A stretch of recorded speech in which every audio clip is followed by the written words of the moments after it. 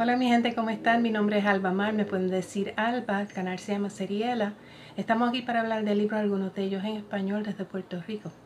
Hello, my name is Alba Mar, you may call me Alba. Channel name is Seriela, we're here to talk about books and some of them in Spanish from Puerto Rico. And let it not be said that we don't do things well here in Puerto Rico. Puerto Rico does it better. Puerto Rico lo hace mejor. Yeah, we just had another earthquake. 5.3 at 7:13 in the morning as I was making breakfast to get ready to do my reading schedule for May and plan out my TBRs. Yeah, had to get under the table. I have a picture of it right there. And also a screenshot of the big earthquake at 5.3 this morning. And epicenter right here again in the southern part of Puerto Rico. Every 5 minutes there was an aftershock, so I was basically under the table for 15-20 minutes and then got out, had my breakfast, and being the stubborn person that I am, I decided that yeah, I was going to do the video after all. I had been thinking about maybe not doing the transition video this time because yeah, I have a lot of things on my mind, like the pandemic, yeah, and now the earthquakes again, yeah. But I decided no, I'm not gonna let that bother me. I'm just gonna keep on keeping on. And so yeah, I decided to do the transition from what I read in April and what I will be reading, the options that there are for May. So yeah, here we go. What did I read in April? I am very happy to say that I did my Puerto Rican reading. I told you before that I had read Antonia, tu nombre es una historia, and I will link that video up there if I learn how to use the cards. Yeah, finally. And then I took 2 or 3 days to read this book, which is essentially part of our Me Too movement, by journalist Ivette Sosa, Hostigador en serie, harasser, serial harasser would be the translation. Yeah, this is that skyscraper, multi-million-dollar skyscraper is City Hall in Guaynabo, which some people call Guaynabo City, which was originally Guaynabo. And its mayor was mayor for 24 years, during which time he harassed a number of his women employees. And a few of them finally denounced him. And this is essentially the story of how that happened. Interestingly enough, his case has not gone to court yet for a number of reasons. Technicalities, legal technicalities. He has a very, very efficient defense lawyer, and first of all, and then came the earthquakes, and after the earthquakes, the pandemic. So his trial, he hasn't gone to trial yet. So it's a good thing that she had her book published in August of 2018, because if she had waited for the trial, she wouldn't have never got the book published. Very good book. Those who read Spanish should get it. Very fast read too. Then I highly recommend, in English, Aftershocks of Disaster. It's a book, a multimedia book, because it has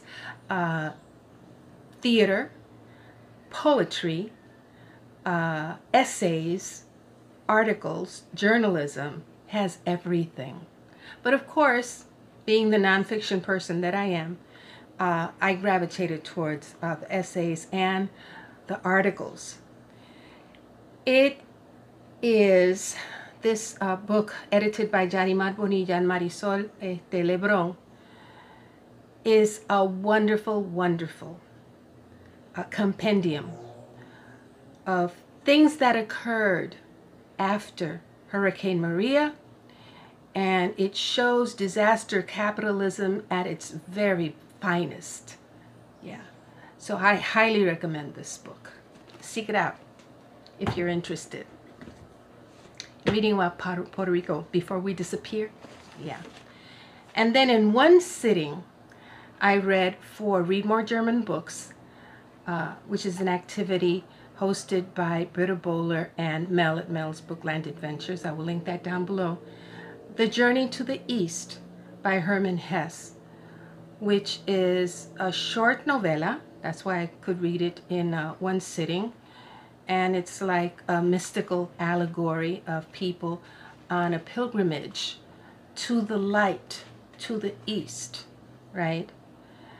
And it says here, I think I marked this one because it reminded me of Steve Donoghue.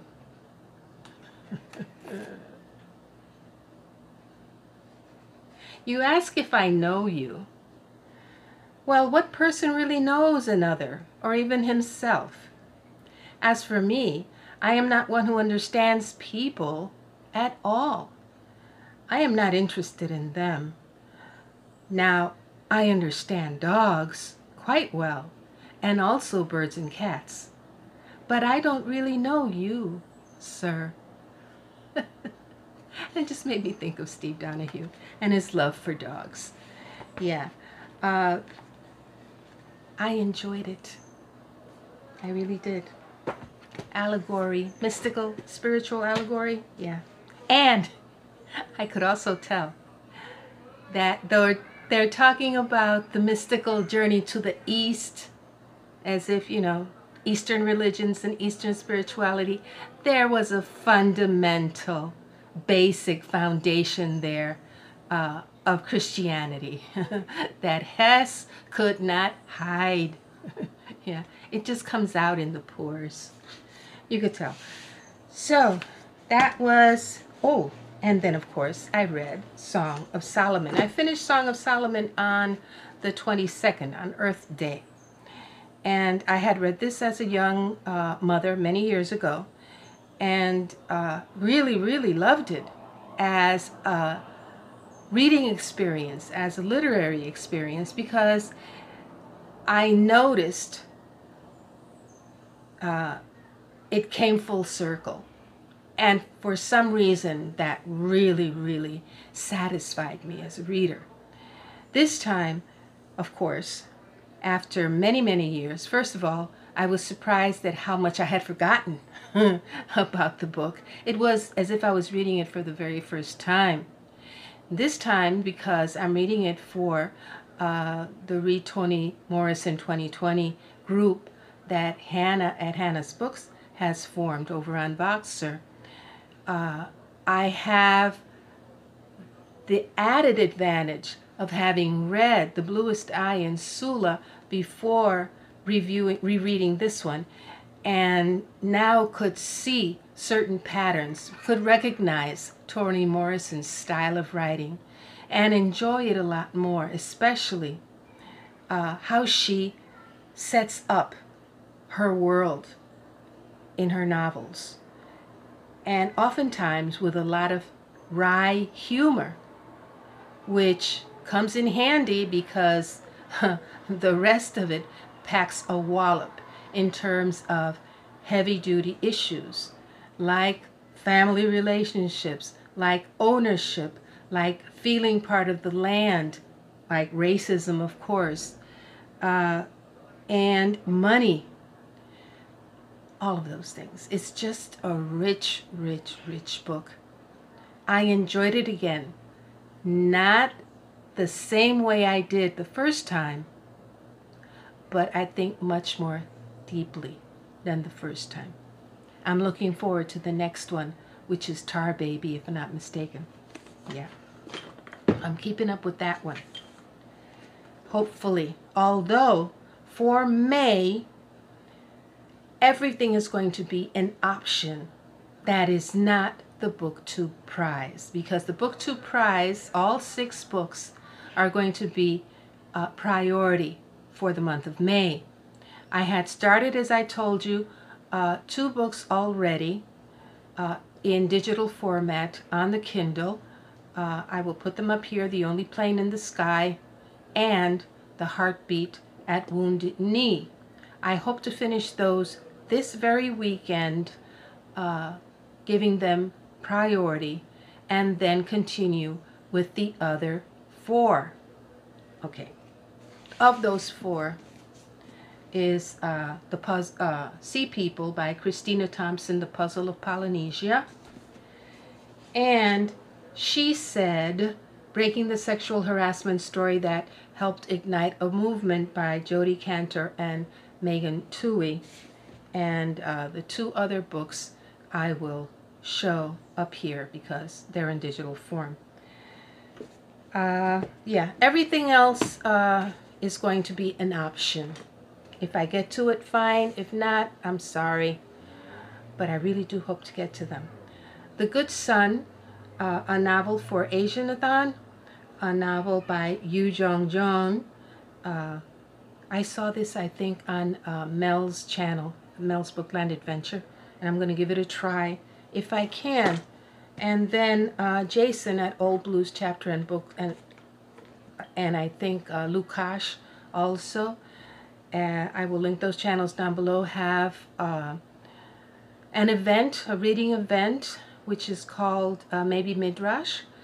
And for that, please look for the details on that link on their channels, because my phone doesn't have too much storage. So yeah, I'm going to, if I can, José Saramagos, El Evangelio según Jesucristo, The Gospel According to Jesus Christ, by José Saramago, which is the fiction, and then the nonfiction that I selected is something by Karen Armstrong. I decided to go with Islam by Karen Armstrong. So yeah, that's it, people. No more time.